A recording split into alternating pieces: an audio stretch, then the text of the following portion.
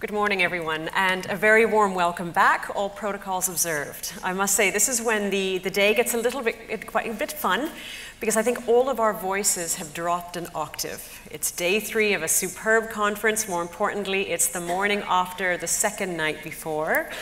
And as this is the youth morning, I think the youthful spirits in the room, in addition to the younger people, made it in. The rest clearly need to have a second wake-up call, but we thank you for participating with us today. We have a great session this morning in that we want to, like we did yesterday, have a bit of a conversation around how can we get the tourism community working more closely with the investment community so that you all achieve what is ultimately the same objective, growing tourism to be able to grow ultimately the value of the assets that you put into the tourism markets. So for that reason, we have a lovely panel of people who are going to join us. First and foremost, I'd like to please ask Dr. Hannah Mercerli from the World Bank Group to come on stage. Dr. Mercerli, who many of you met yesterday, is a real champion when it comes to development of tourism in Africa and around the world itself. She has become the go-to person, for lack of better words, when it comes to the World Bank in terms of tourism. And you will see through her engagement this morning why so many people want a piece of Hannah. And it's not just because she has the ATM card to the bank. So ultimately, though, she's going to be providing a very valuable role in being the link between when we talk about tourism and we talk about investment, because she's on the front line of making sure that the delivery happens. Joining us as well is going to be Sabta, who is coming from Indonesia. He is the Honorable Vice Minister of Tourism and Creative Economy, which is a lovely ship. Shapnid Yerwander is going to be joining us, and unfortunately, Sabta has a flight to catch to ITB a little bit into the session, so he's going to be excusing himself, but we stole him for a few minutes. We've taken away his car keys and his cell phone, so we have him until that time. And finally, but very much not least, the absolutely lovely Honorable Minister of Natural Resources and Tourism, Lazaro Nyandu from Tanzania. Thank you very much. So with that said, and conscious of time and the limited value of the resources we have in terms of the availability on stage this morning, we want to dive right into how do we ensure that when destinations are putting themselves forward in terms of tourism development and therefore investment opportunities, how do you compete? And that's why I'd love to understand from both of you, Sir Honorable Minister of Tourism and Natural Resources of Tanzania, and then from yourself, Sabta, as well, from Indonesia, how do you position yourself as an investment destination? In Tanzania, we are positioning ourselves as a country that is a conservation heaven, pristine nature. It is absolutely a place that is, if you wanted to visit a safari destination, and you wanted to go on a tarmac road, on a limousine, you may not come to Tanzania. If you wanted to really experience the absolutely experience of safari, as it is, you come to Tanzania, and we believe the investments are allowing that to happen in the country. Exactly to that point, and this is where we get into the more assertive conversation. For everything that you said, Honourable Minister, why should the investment community care? For all of these beautiful natural resources and all that you offer in conservation, why should the investors care? It is imperative for everybody in the investment community to note that Africa has come of age, Tanzania has come of age. We have gone through enormous transformation of a country. We have transformed our financial systems and the way we treat investors. We have allowed investors to have 100% of repatriation of their capital, of their profit. When you invest into the country of Tanzania, for example, your investment is guaranteed not only through our legal systems within the country, but we are also subscriber to the international laws, international norms. And this allows the safety of investment, protection of your investment, but also we have gone the distance in terms of giving incentives to the investment, 5-year incentives, 10 years incentive. Those tax incentives are making our investment destination absolutely very lucrative and very impressive, I think. And we are seeing, I think Tanzania is one of the leading countries in Africa today in terms of the foreign direct investment. And for those who were late to come, of course, many were awoken by the new discoveries of oil and gas in the country. but the traditional investment in the hotel is now catching up.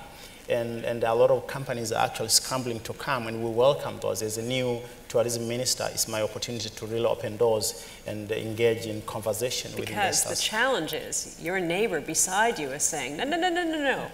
Before you go to invest in Tanzania, why don't you look at Indonesia? Because we in Indonesia have not just tourism, but a creative economy. Sir, how do you position yourself, and why should the investors care?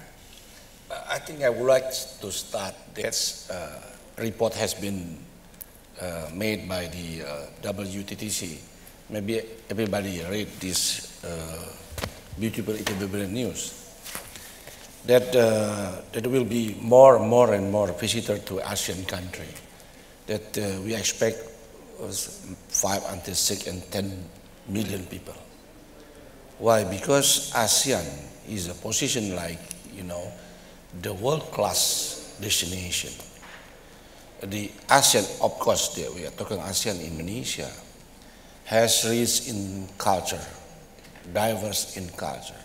And of course also, especially for Indonesia, we have a very unique country with the 17,000 more islands.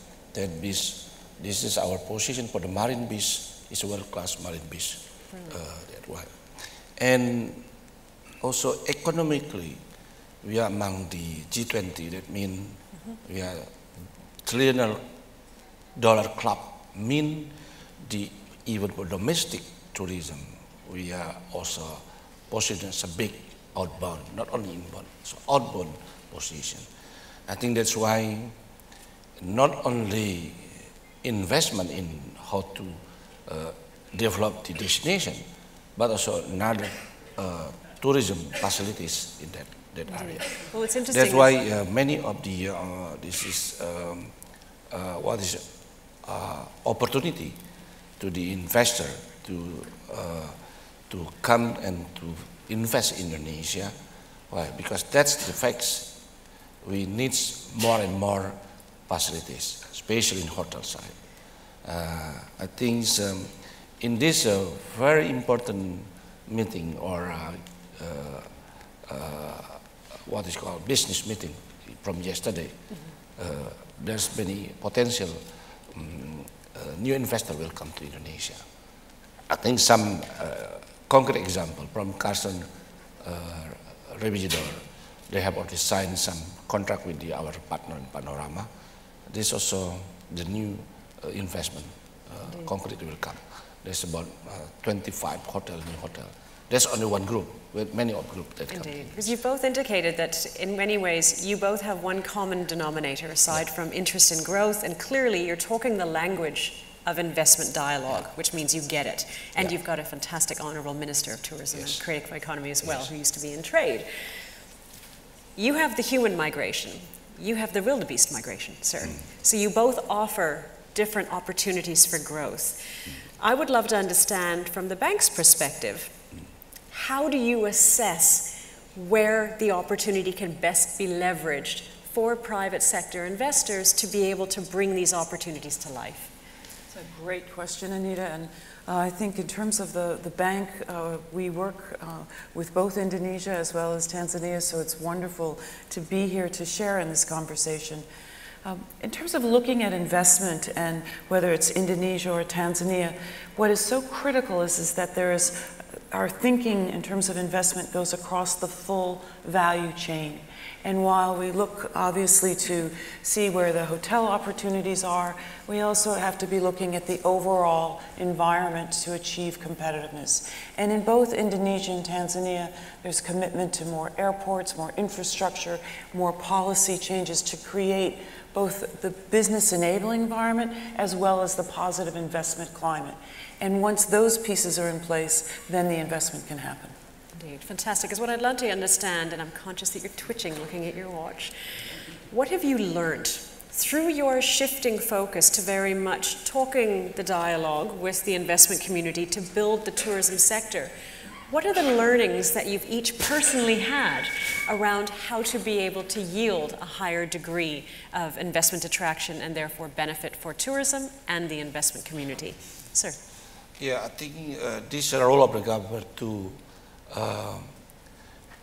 improve and also to, to facilitate them in order to really has more and more yield, not only for the investor, also for the community. Yes. Some measure has been taken by the government, tax incentive, reducing some procedure, red tape, and etc. That's also allow the investor more suitable and more what we call comfort in that part. Yes. And also the community, how we doing also what we call human capital investment. We try to train them, and in order they have to not only involve in the such of the investor coming in that village or that city or that certain area of resort. They really share because they can also invest in working in that particular area on a resort. That can also help the community to increase not only the income, their knowledge, also somehow they have also the transport technology from investor coming in that village or that resort or that hotel. It's lovely to hear that in addition to developing the hard infrastructure, as Hannah says, is the enabling environment, the soft infrastructure is also very much being brought into that. That's also very important, how we can also develop the human resources or human capital in that area of tourism. That's I think the successful of this investment. Fantastic. Sir, and yourself, what have you learned through this shift and coming into the office now, relatively new, and the ink is still drying on your cards, in how you need to make your office deliver more assertively on tourism through working with the investment community? And at first, it is really awesome to have been here and visiting with so many different people, investors and those that are hearing for the first time of the opportunities that we have to offer. First thing, I believe very few people really know that destination of Tanzania as it is. And I think we've been in the shadow over so many years that people would think Mount Kilimanjaro was in Kenya, for example. And you would hear people going into Africa to see this majestic Serengeti, and everybody believed somehow it wasn't in the country of Tanzania. We are telling the story. The story is that everything that is pristine, that's amazing, is in the country of Tanzania, from Kilimanjaro to the Serengetis and all that. To me, that is the first thing.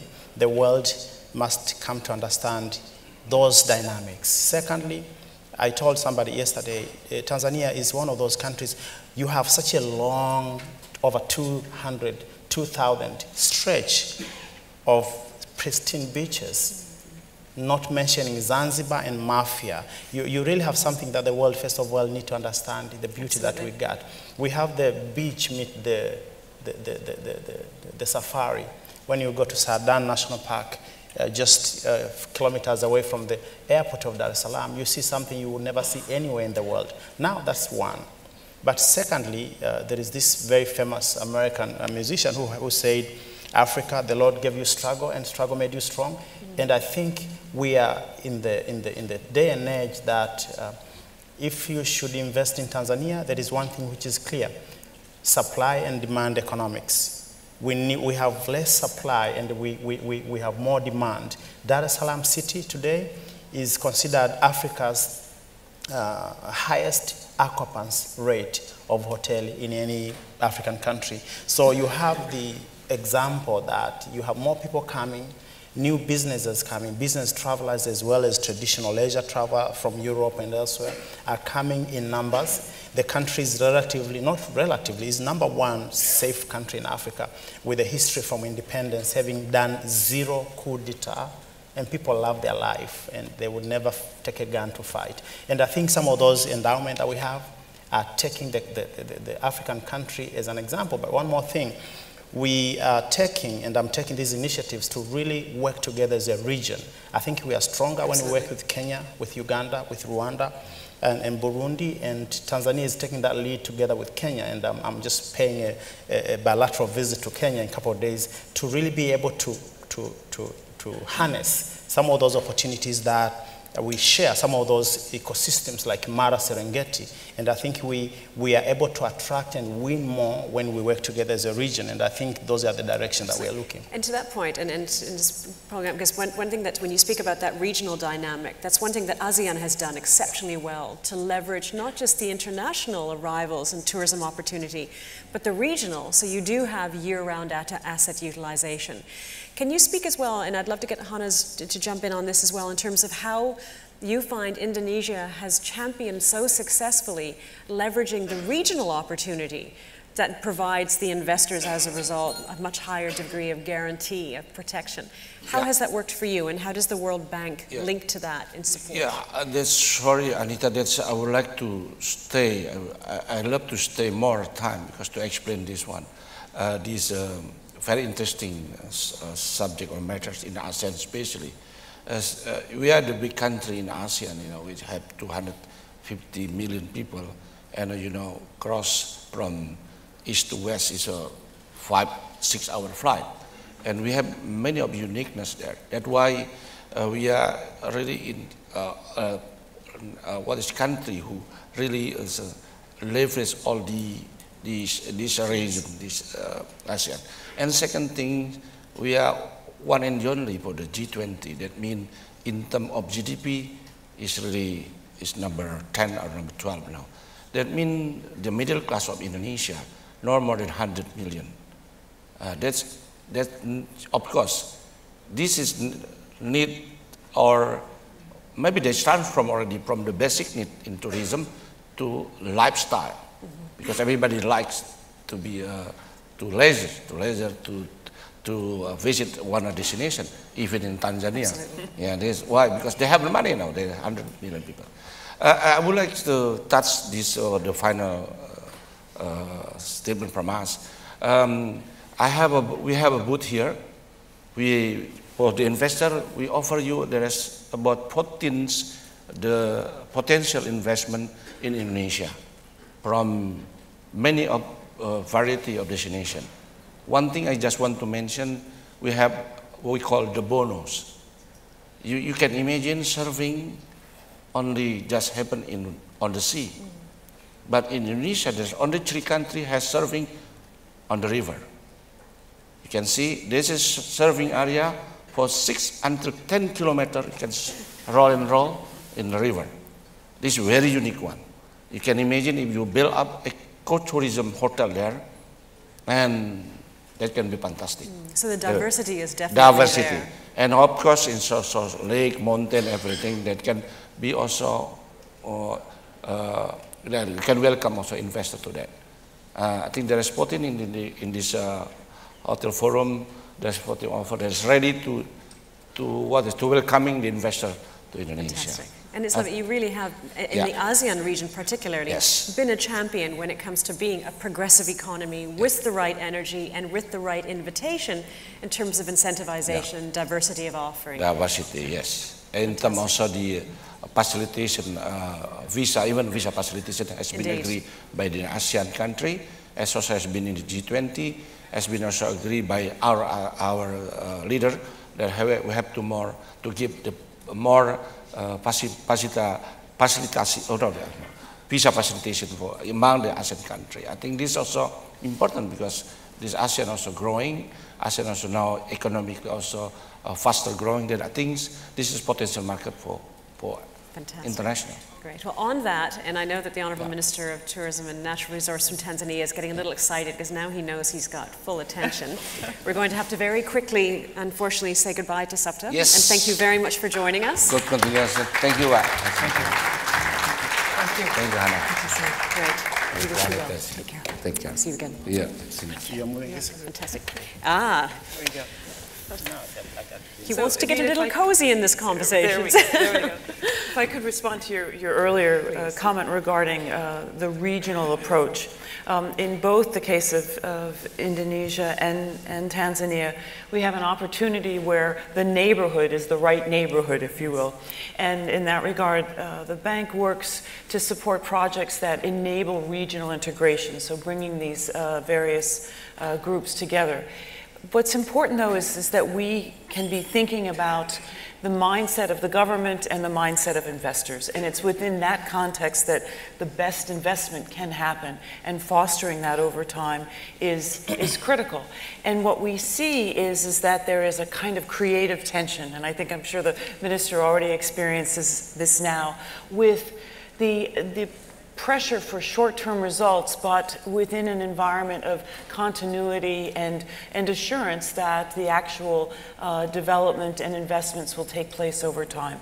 And that short-term pressure for results, but that long-term orientation around results and also relationships is what really brings together destinations such as Tanzania and Indonesia to be attractive for investment. Indeed. And this is where the World Bank provides such a valuable resource to this community, because you can see those connections of opportunity. Indeed. You know what's happening in the neighborhood that the Honourable Minister might not be able to know because the Honourable Minister of Tourism from Kenya is not going to tell him.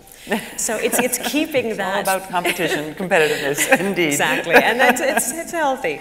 But I think that regional and that the holistic connections that you were able to make allow the connections to be much stronger for the investors itself.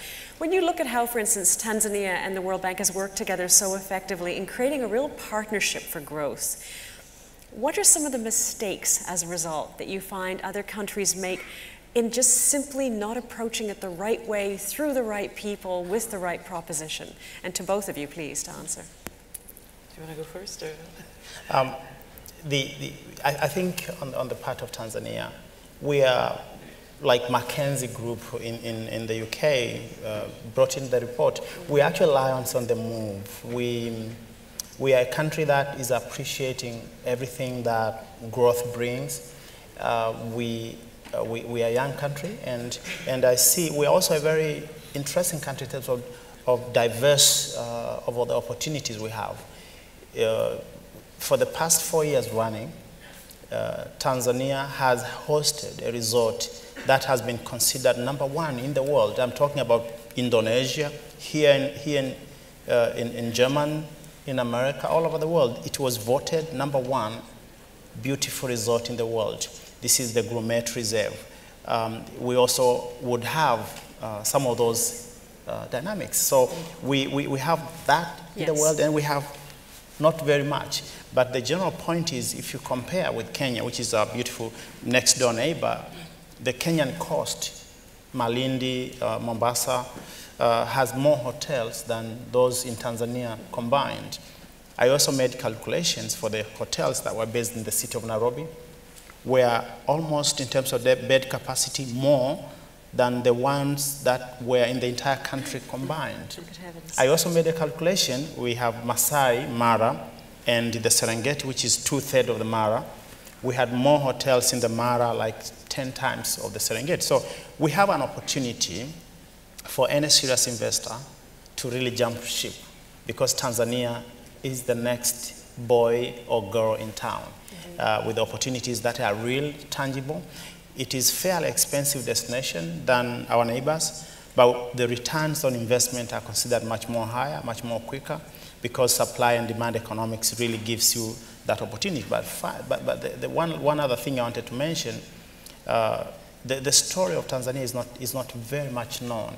I mentioned the other day that we host the second deepest lake in the world, in the Lake Tanganyika, and I'm working with Zambia, for example, in Congo, to see how we can work together in that pristine resource.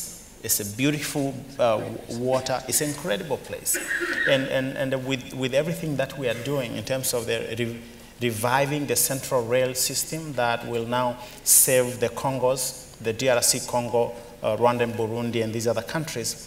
You have the economic corridors that are making economic sense for investors.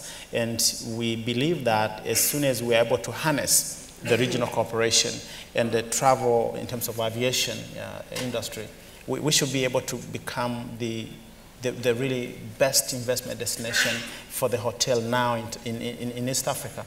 And I think, given the fact that we have the most that people might want to come and see, and as I mentioned earlier, I'm interested personally to see that we can open the route from Nairobi to Mara to Serengeti and to Ngorongoro, that will allow hundreds of thousands of people, traffic, to be able to visit those places is absolutely great new investment area.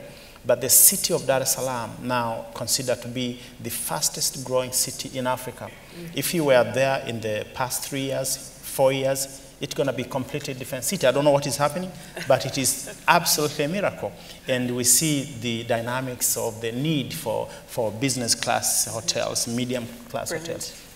And this will be something that investors will have to think and consider seriously. It's a lovely reflection of the continental opportunity. Yeah. And so when people, because Africa is still relatively, as you know, unknown. And so even travelers, when they come, they want to visit multiple countries in the region, and you're offering another proposition. And I also believe, as we get into the wrap-up, and I'll ask Hannah a last question, I believe you have a particularly special invitation to this audience as well, to not just hear what you have to say about Tanzania, but to next year come and see Tanzania. Can you share that, please? 2015, and specifically 2015 in September, Tanzania will host the African Hotel Investment Forum for the first time. Very good news. I am going to be, my wife loves to play host when girls want to go to Zanzibar. And if you love Zanzibar, you're going to have my wife and so many ladies who are crazy about Zanzibar. But for guys who really want to go rugged and be able to visit the Serengetis, the Selous, and by the way, Selous Game Reserve is the largest single game reserve anywhere in the world. It is the size of the entire country of Belgium. I keep saying this to remind people how big it is. We have some of these absolutely unheard destinations that people are now discovering. And a few people come, and I just heard from the BBC World that they had talk, want to visit Selous and be able to see how hard it is after my interview in London. Brilliant. But what I want to say is that we will be opening up our doors for not only leisure, but serious investment around Mount Kilimanjaro and around the city of Dar, the city of Arusha, and our beautiful national park systems. We are opening up Mafia Island, which is also a competition to Zanzibar. The only difference is I saw numbers for the water sport lovers.